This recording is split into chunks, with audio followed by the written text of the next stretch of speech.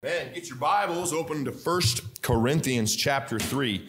1 Corinthians chapter 3. I want to finish this up tonight about our motives, and about our intentions and how we serve the Lord. And I kind of just wanted to make a few things plain and finish up this evening and our Bible teaching on a lot of people. They don't serve the Lord because they think that their motives aren't in the right place, so they never do anything for the Lord. And we talked about that in a comparison to what the Bible says about obedience. The Bible says little about motives compared to the amount of what we're commanded to do through obedience. The Bible didn't tell us to go ye therefore and teach all nations, baptizing them in the name of the Father, the Son, and the Holy Ghost, teaching them to do whatsoever I commanded you. Whatsoever I commanded you. Here I am messing up the scripture. Maybe I did take some Benadryl. I don't know. Slowing me down a little bit. It didn't say to do it happy. It didn't say to do it with a glad heart and pure intentions and making sure God gets all the glory. It said go. Go. You know, when I tell my kids to do something, you know what? Usually it's Lucas and Houston, because they're in that Lucas closer to that preteen age, and Houston, he's getting there, is when I give them a command, they do that like sulking thing. Like, I don't want to do that. I don't care if you want to or not. Just do it. Do it. Well, why? Because I told you to. And this is Christians lose sight of the relationship we have with God. Get this. He is our Father. We are his children. And we lose sight of, the Bible says, keeping faith as a child, coming to him as a child. Now, what I want to read is 1 Corinthians chapter 3, verse 11 through 15. And I want to finish this tonight. Now, the Bible says, for other foundation can no man lay than that is laid, which is Jesus Christ. Now, if any man build upon this foundation, gold, silver, precious stones, wood, hay, stubble, every man's work shall be made manifest, for the day shall declare it, because it hath, because it shall be revealed by fire, and the fire shall try every man's work of what sort it is. If any man's work abide which hath built thereupon, he shall receive a reward. If any man's work shall be burned, he shall suffer loss, but he himself shall be saved, yet so as by fire. Heavenly Father, bless our time tonight. This short time we spend together on Sundays compared to the rest of the hours throughout the week. It's just a little bit of time to come back in here and try to re-energize, try to plug back in, try to juice back up, try to clean out the system, so to speak, and fill up our tank again, or maybe desperately hear a word or something that we needed to hear that we've been looking through and asking throughout the week, and just somehow somebody at church or the preacher or a song or the announcements or something was said, and somehow we were helped. Lord, thank you for the Holy Spirit of God and how you work. Bless our time tonight. We ask these things in Jesus' name. Amen. We talked about last week, we got as far as the body and the tabernacle versus the temple, and the wood, hay, stubble compared to gold, silver, precious stones. What are those? What are those? And I always thought, to be honest with you, for such a long time, I just kind of left it up to chance. I just kind of said, you know what, I'm going to live my life. I'm going to live it the best that I can. I'm going to be obedient to mom and dad, and I'm going to not fight with my brother anymore, and I'm not going to beat up Jesse and Sarah anymore. And I'm not, actually it was them beating me up. I'm going to be a good brother. I'm going to be a good Christian as best I can. I'm going to stay in church, and I'm going to tithe, and I'm going to be in a ministry, and I'm going to just kind of do the best I can. And just let it go from there. You know, just basically put the sails up and let the wind take me. Best I can, right? But it's so much more than that. When you kind of, I like to say, put on your scuba suit and go deep diving into the Bible. You go down into the depths, you know. And when you really learn about the parables and you really learn about some of these things, I really wanted to know what was wood, hay, stubble, what's gold, silver, precious stones, because I'd like to have nothing be lost, right? I want to get to heaven and not suffer any loss. That's not going to happen. because I've already invested my life into wood, hay, stubble. But here, the neat thing is I can stop really putting a lot of my effort into wood, hay, stubble and start putting into gold, silver, precious stones. You say, okay, well, what's the difference? Basically, it's what you do on earth for earth and what you do on earth for heaven. The Bible says laying up treasure in heaven for yourself. The Bible, how do you do that? But seek ye first the kingdom of God. Let's say Lucas grows up and he becomes a very successful businessman, a business mogul, Fortune 500 company. And he's very, very wealthy. He has generational money. Of course, he leaves an inheritance to his children, but he takes a great mass amount of his money and he leaves it to saving the sequoias. That's wood, hay, stubble. Literally, wood. It's wood, hay, stubble. Because he took what he did on earth and he used it for earth.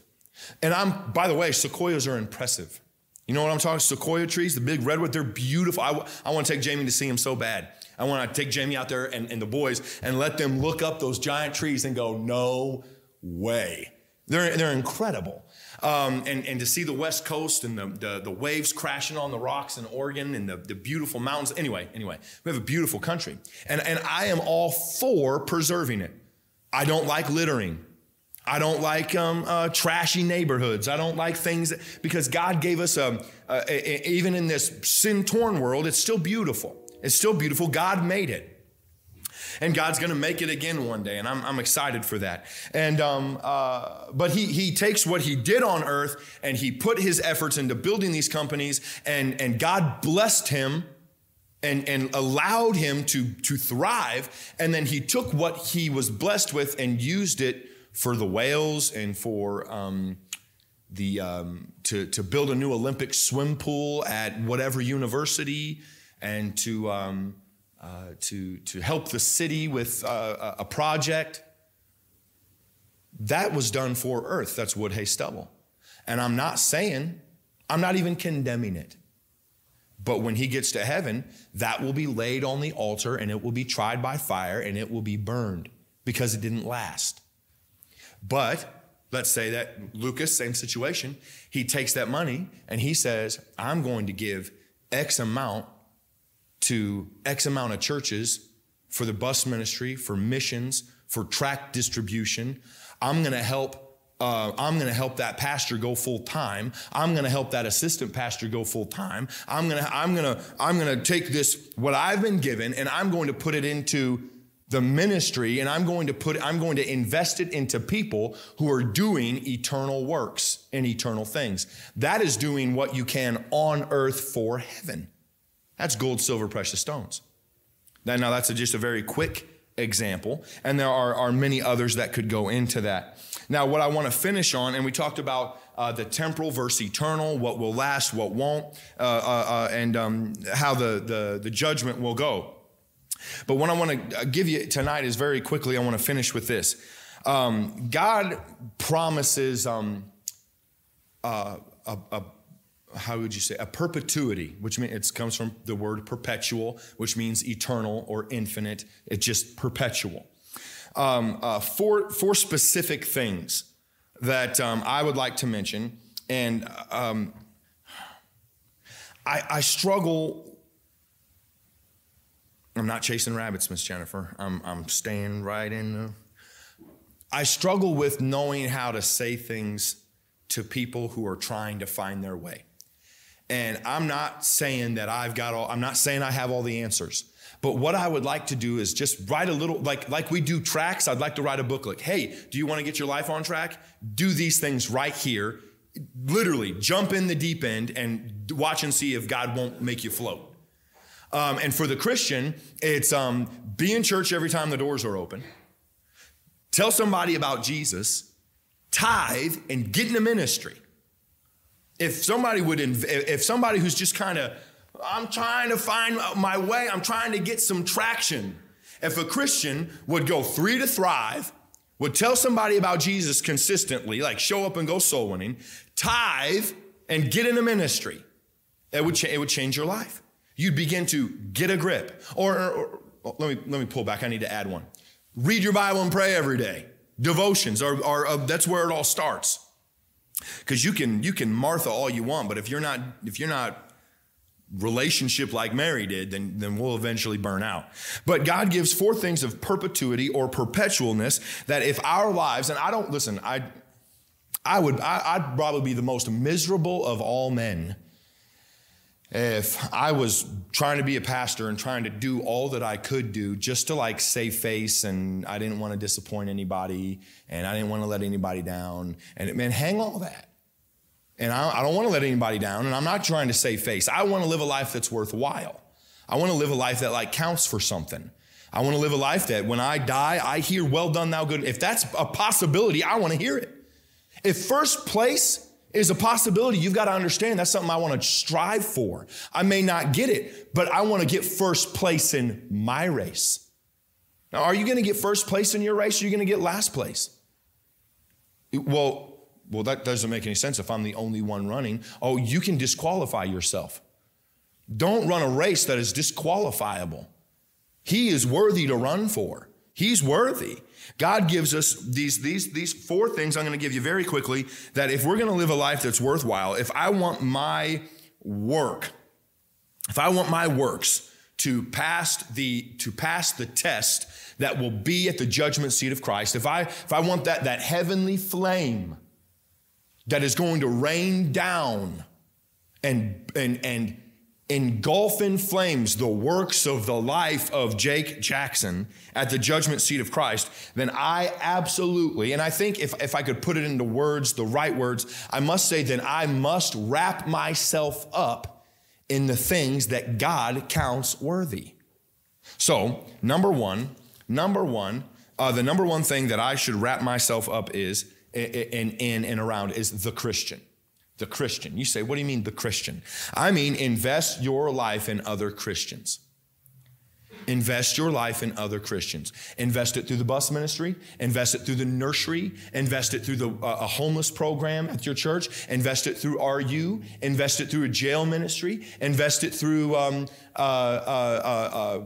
soul winning. Invest it through anything and everything that you can to create Christians and disciple Christians. Invest in Christians. Now, I got to tell you, every Christian that you come across is not a wise investment. But that's where Holy Spirit discernment comes in, and that's where wisdom comes in, and that's where experience comes in. Experience where you are very charitable, very helpful people, and how you have to take a step back and look at your hand and say, how many times have I been bit? Okay, what lesson am I going to learn here? Who to invest in? Who to invest in, who not to invest in, or who to invest in up to a point. Who to say, okay, we have helped and we can't do anymore. Because if we continue to do for these folks, no telling how many folks we won't be able to do for. If we continue to help this, I don't mean to put it this way, but if I continue to help this dog here who keeps biting my hand, and what happens is it becomes my will. They're going to get what I'm trying to give them. And not that I am my dad's teacher in any way, shape, or form. But we've bounced things off of each other before, and I said this, Dad, growing up, and I saw how you tried to get people to get it, and they wouldn't get it. I said, I didn't have anything to do with it, and it frustrated me. I'd sit around long enough. Listen, I used to be 3218 North Clinton.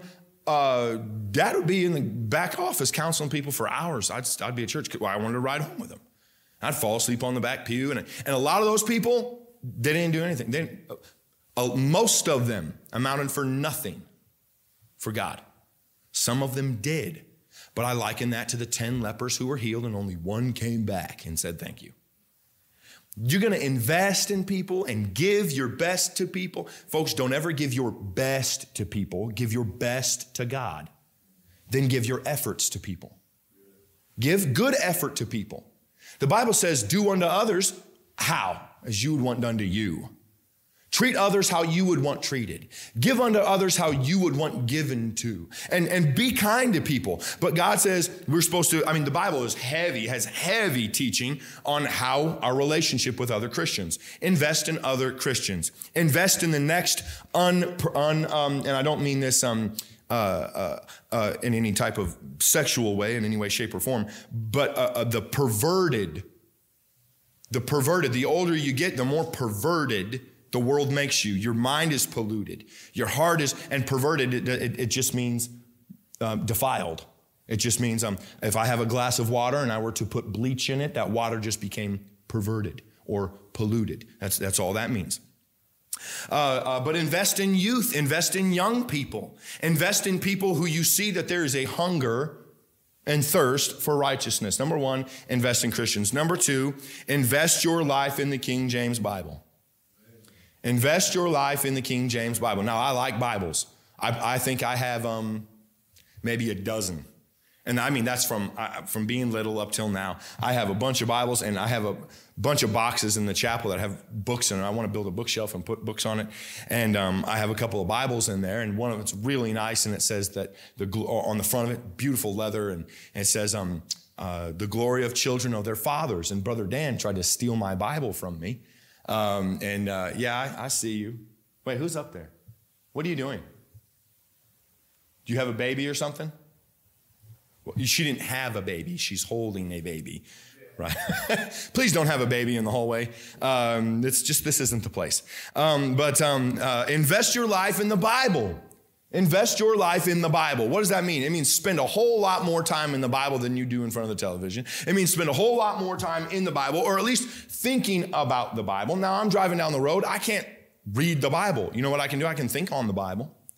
I can think on it. And man, living in the day and age that we have, I can put headphones on or in and listen to the Bible and meditate on the Bible. Invest your time in the King James Bible. And let me tell you, don't get sidetracked. Don't even get in the argument chat rooms about, is the King James Bible the King James Bible? Yes, the King James Bible is the Bible. It is the only English Bible for the English-speaking people. That is the Word of God. All the rest of them are not worth reading.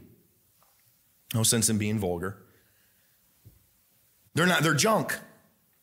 Do you know the difference between the King James Bible that reads, in the beginning, God created the heaven and the earth, and the Amplified Bible? The Amplified Bible reads like this. In the beginning was... Did y'all get that? Amplified. I said that last week, and a couple of people were like, whew. Amplified. I took the Amplified Bible and I threw it away. There's no sense in it, leaving it in here. There's no sense in it. There's no sense in it. It doesn't deserve to be put on a shelf, and I'm not putting it in anybody's hand, and I'm not finding the person that used to own it. It doesn't need to exist. Invest your life in the King James Bible. The King James Bible is the only Bible. The King James Bible is the only Bible. You know that, Houston? Then what are you lipping over there? The King James Bible is the only Bible. It is the Word of God. That's it. That's it, man. The King James Bible is the only Bible. And the more that you think it, and the more that you say it, and the more that you believe it, and before you know it, it's something that you'll just stand on and be like, I've got an NIV. Nope, it's the King James Bible. I've got an ASV. It's the King James Bible. I know the King James Bible is the only Bible. And folks, if that's the Bible you got saved out of, stick with it. If that's the Bible that helped change your life, stick with it. The King James Bible, amen. The King James Bible. Number one, the Christian. And invest in Christians. Number two, invest your life in the King James Bible. Read it. Let me see what I have written in one of the front of my Bibles. I don't think it's this one. No, it's not. Learn it. Love it.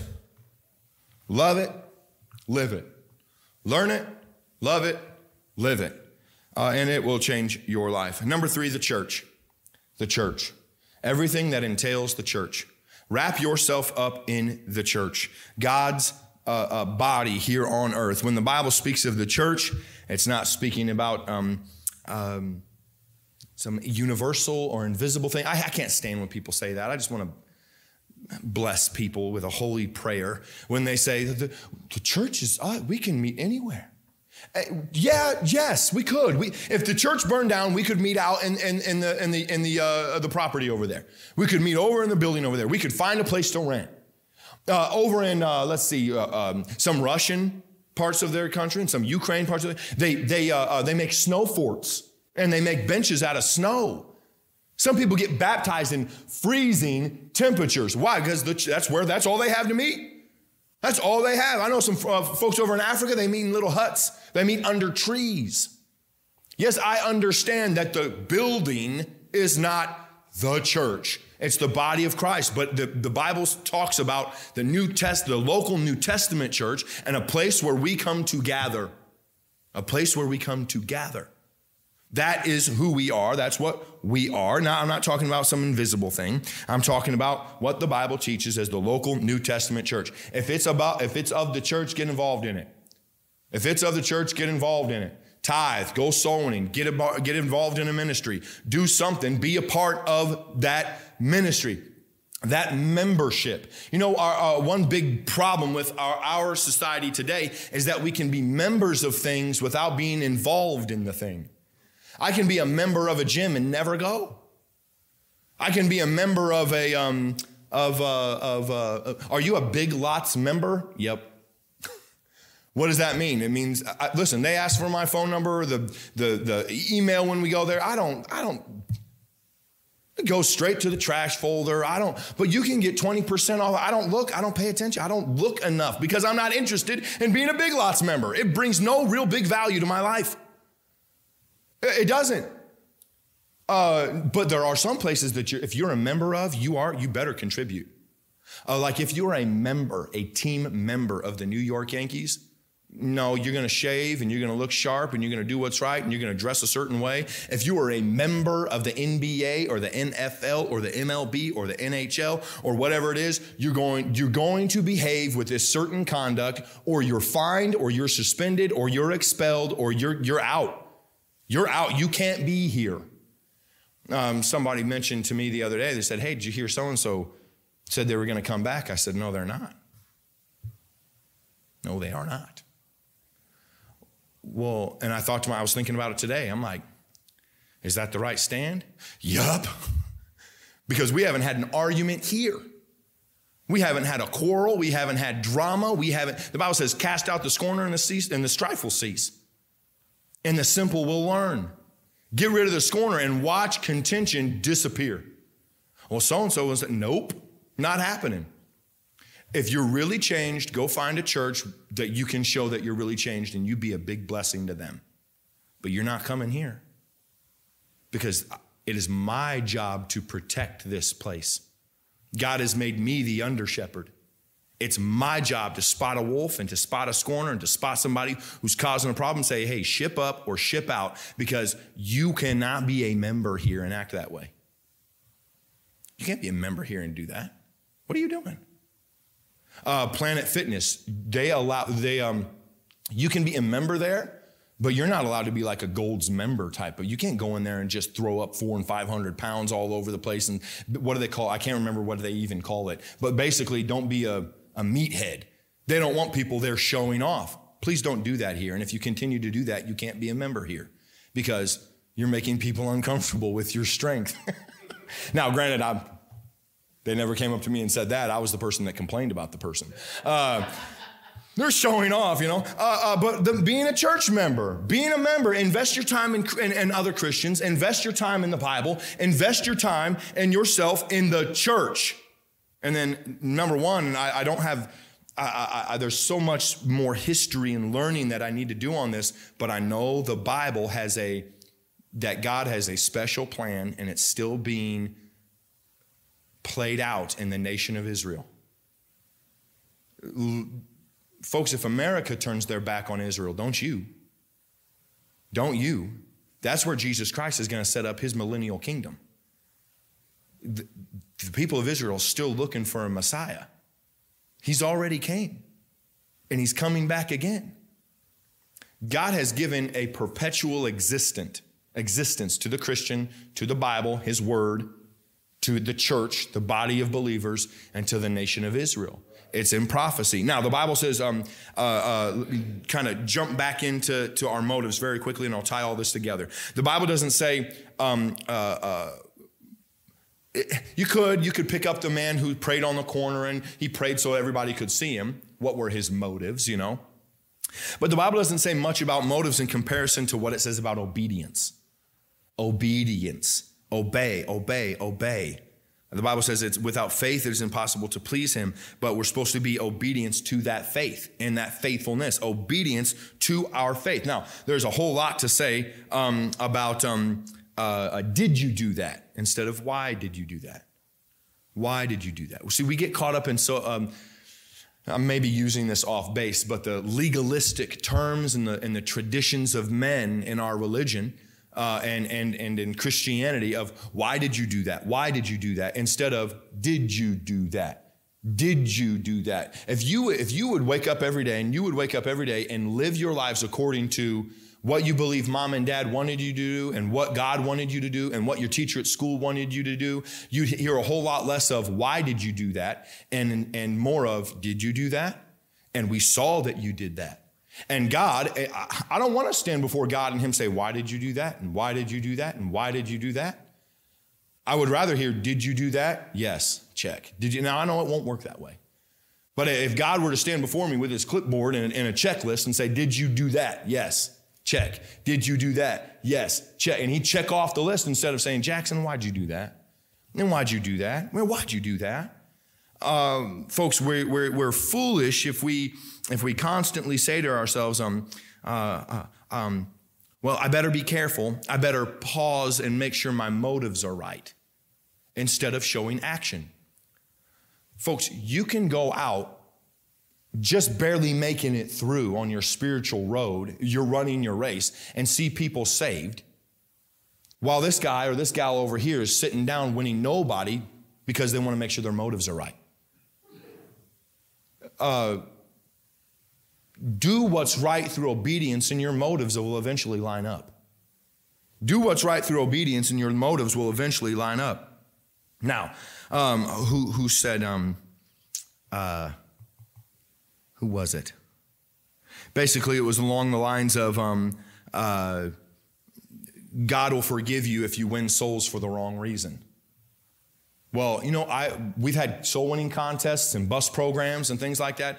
I didn't witness to everybody I've witnessed to for the glory of God before. I did it because I wanted to win a contest. But is that person still saved? If they said, dear God, I know I'm a sinner and I believe on Jesus. Yes, of course he is. Did my motives stop him from getting saved? Did my motives stop him from hearing the word of God? No, they didn't. He still got saved. God wants us to be obedient, and our motives will eventually line up. Now, I want to ask you this. Of course, it's rhetorical. You don't have to answer it. What do you think makes God happier?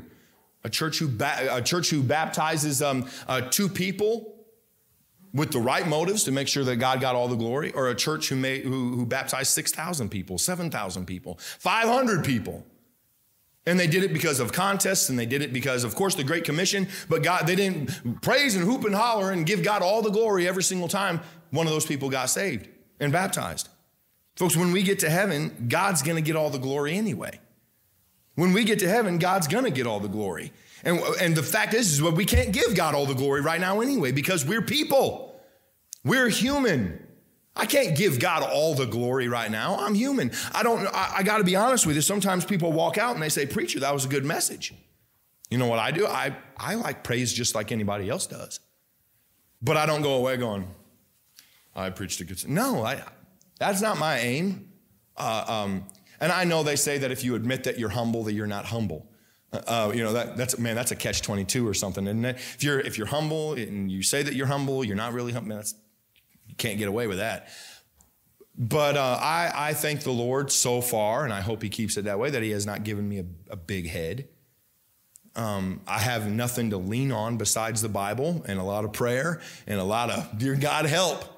I don't have a diploma. I don't have some extravagant background to lean on. I have the Lord and the Holy Spirit of God. That's all. Now, I'm always glad that people say, Brother Jackson, that was a good message, and thank you for that today, because I like praise just like everybody else. So it's not our motives that God's worried about. It's our works, the Bible says, and what sort they are. What sort of works did you do?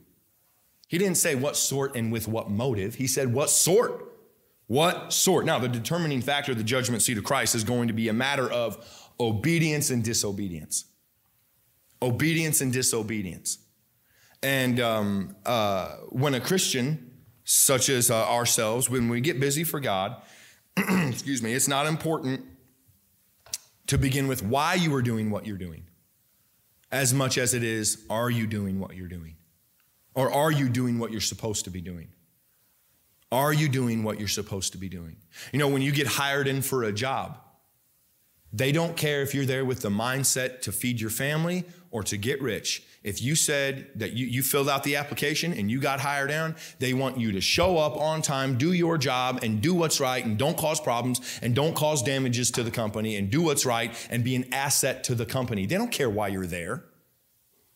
You know, God, I don't believe God is so much concerned as to why you do what you do, as long as you are doing what you are supposed to be doing. Because if you are living in the biblical focal of obedience, it's the same God that you are obeying is the one that can work on your heart and change your motives.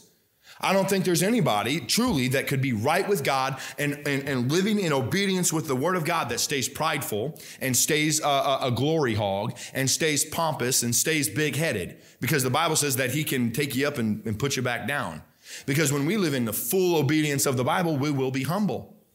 We will in honor prefer one another. We will give glory to the Lord. So though I am saying, I'm not saying your motives don't matter. I'm saying that they will fall into place as long as you get in your place, and your place is obedience. I remember hearing a story about a fellow one time who came to church, and he just wasn't feeling right with God and didn't feel like he could come into the service. So he stayed out of the service and just read his Bible the whole time.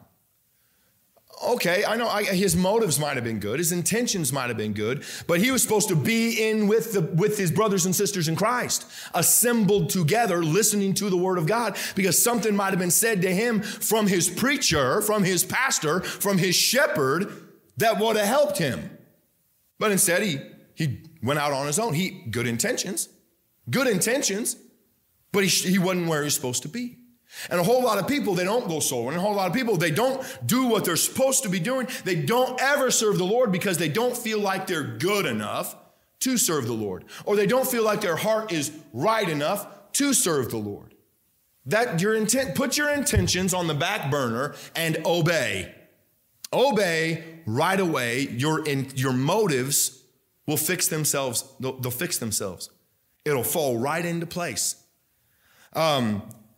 So at the judgment seat of Christ, what's the determining factor? Obedience and disobedience. So when a Christian gets busy for God, it's important we ask ourselves, are we doing what we're supposed to be doing? The thing that matters is what we do, not necessarily how we do it. Now Paul says we should do it happily. We should do it with a good spirit and a good attitude. We should do it not a frown on our face. We should do it with a smile. We should do it happily because we know who we're doing it for and why we're doing it. But last I checked, life is hard. And people get on your nerves. And people cut you off in traffic. And husbands and wives fight. And kids drive you crazy. And bills pile up faster than you can get them paid. It seems like the bills come rushing in and the pay to pay them comes trickling in. Tidal wave versus a leaky faucet. And life is hard. So of course you're going to come in and be like, anybody ever came to church mad before, sad before, upset before, distressed before, distressed, in stress, upside down, perplexed and not knowing what to do? Yep, everybody could raise our hands.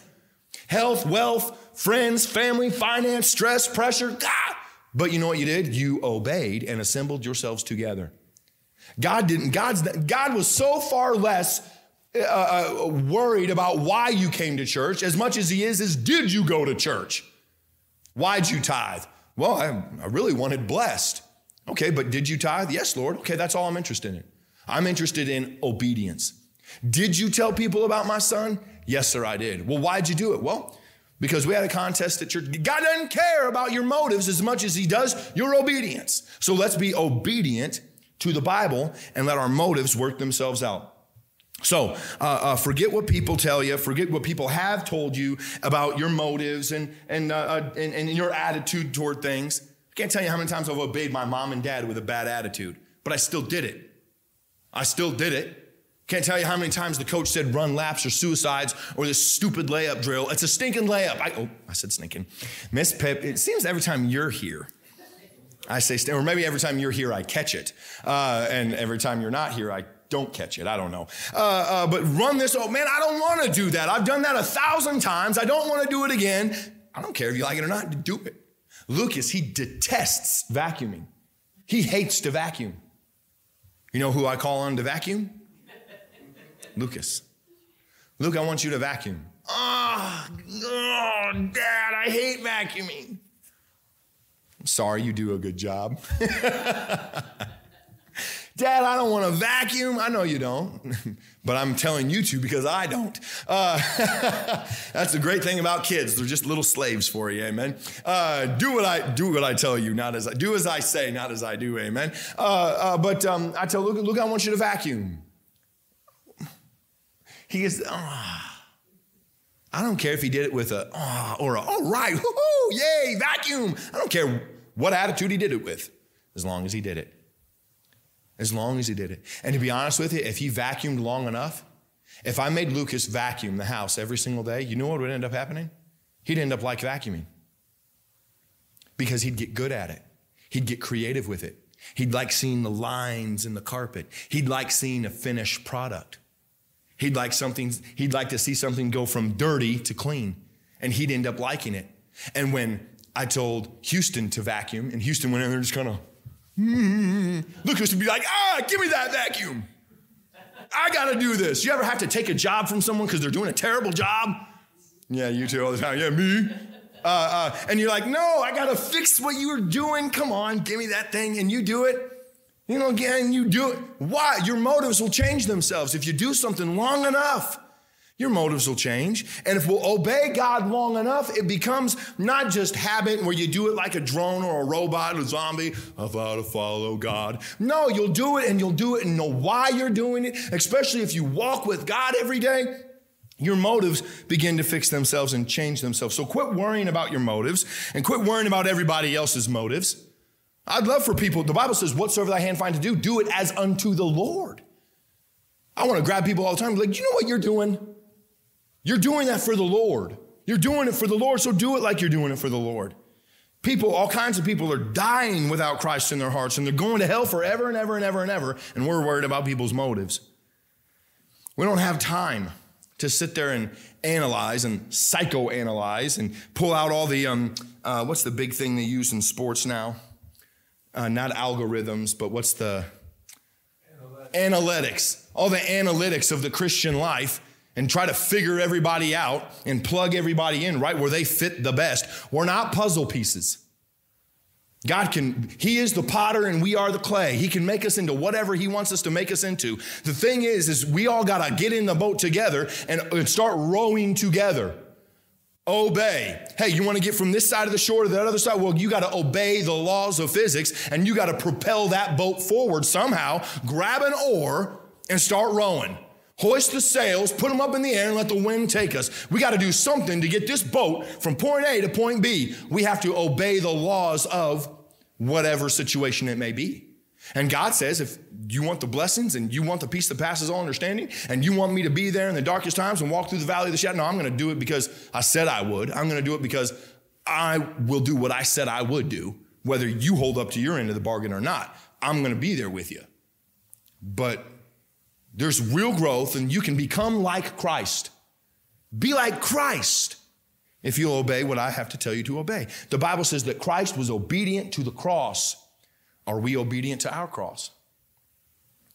There's a fella, he's the nephew of Benny Hinn. His name is Costi, C-O-S-T-I, Costi Hinn.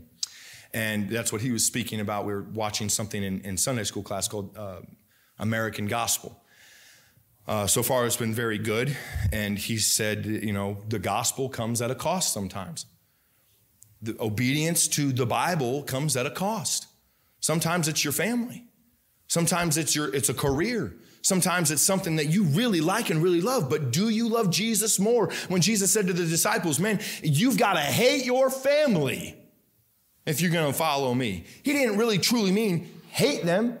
He said what, in translation, it was basically, your love for me has to be so high that the love you have for your family looks like hatred in comparison.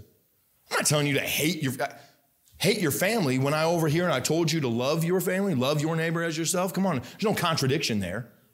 He's saying, love me so much that the love for you have for everybody else looks like hatred. You would follow me no matter what. You turn your back on anything and everything and follow me. And sometimes it can be a burden. It can be a weight to do that, especially if we're looking at what other people think and what does the world think about me and what do these people think about me? And here's the kicker. What do I think about me? We don't have time to analyze all that. In the military, during boot camp and things like that, they don't give you time to think. Do it and do it now. Do it and do it now. We're trying to form you and mold you into an elite fighting, killing machine in some respects. What makes the blood go? What makes the grass grow? Blood, blood, blood. What's that, the Marines or something? I don't know who that is. Some crazy men. Obey right away. Jump, how high? Obey right away. No time to analyze. Just obey. People are dying every day and going to hell. Just win souls. We need to get busy obeying and doing what God told us to do. So everybody's going to stand before God and we're going to be judged. All of us. The lost will be judged at the great white throne judgment and they'll be judged for their sins. The saved will be judged at the judgment seat of Christ and we will be judged according to our works and what sort they are. Now, I said a few weeks ago, thank goodness my life is not going to be put on a big screen. And I'm not going to, hey, look at all the things Jake did. Whew. Nope, that was taken care of on Calvary. But our works will be tried, not our motives. So works fall into two categories. Temporal, wood, hay, stubble. Eternal, gold, silver, precious stones. They'll last forever. Last through eternity, the Bible says. So soul winning is an eternal work. Christians are an eternal work. The church is an eternal work. Those are eternal things. So I'll tell you tonight, and I know that we've been busy, like Martha, but are we busy about the right things? Are we busy about the right things? Let's try to get busy taking the gospel, taking the good news to the lost, trying to salvage the saved, and the gospel of redemption, the gospel of the cross to the lost, and the gospel of redemption to people who feel like they can't be redeemed. There's all kinds of lost people. You can win people to Christ if we want to. I didn't have a great day yesterday in any wise, trying to soul win. And my dad texted me, he said, hey, how did today go? And I said, poorly. And he said, next week. I said, nah, hang that next week stuff. I've got Monday, Tuesday, Wednesday, Thursday, Friday, Saturday. I got 7 days a week. I've got tomorrow I go to Michigan. Tuesday I leave for Mobile, Alabama. Don't want to brag, but it's like 78 down there. I head down to Mobile, Alabama, and there's 861 miles in between Fort Wayne and Mobile, Alabama. There's all kinds of people in between there and here. I'll be stopping a few times. There may be somebody I can give the gospel to. I don't want to wait, because there's people that can hear it now. And anybody know the rough numbers on Allen County population? 350? 350,000? 366. 366,000? Anybody know what 1% of 366,000 is? 1%? 1%. What, I don't know our church record history, but do you know off the top of our head how many we've had saved in a year? Top year? Oh, yeah, we've had 45, 44, 46. Yeah. We've had more than 1%, especially back then, it was like 2.5. Yeah, that's true. That's true. That message from this morning, yes, we can. I told my dad today, I was like, did you know that was a Barack Obama slogan? He's like, what? I was like, yeah, yes, we can. Hope and change. Give me the hope, keep the change, amen. Yeah, we can. Yes, we can. Yes, we can.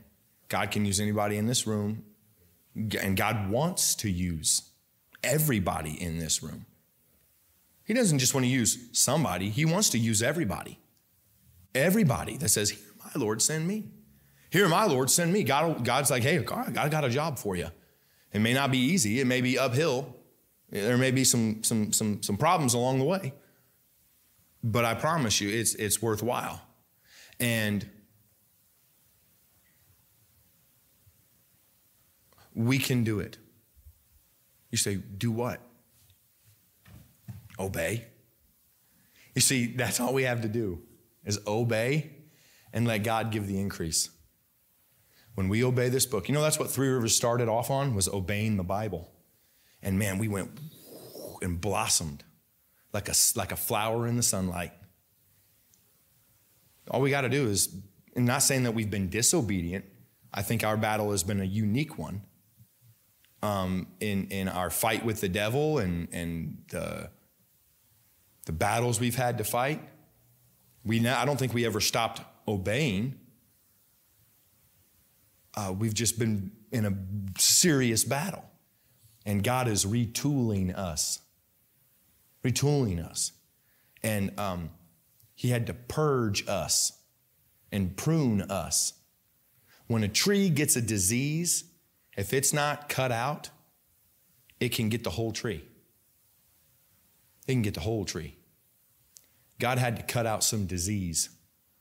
And you best believe I'm not letting the disease come back. Because we have learned what to be out on the lookout for when we start growing again. And we go, that guy back there, that girl back there, that family back there, there's a lot of the same similarities as that old disease. Now we know what to look out for.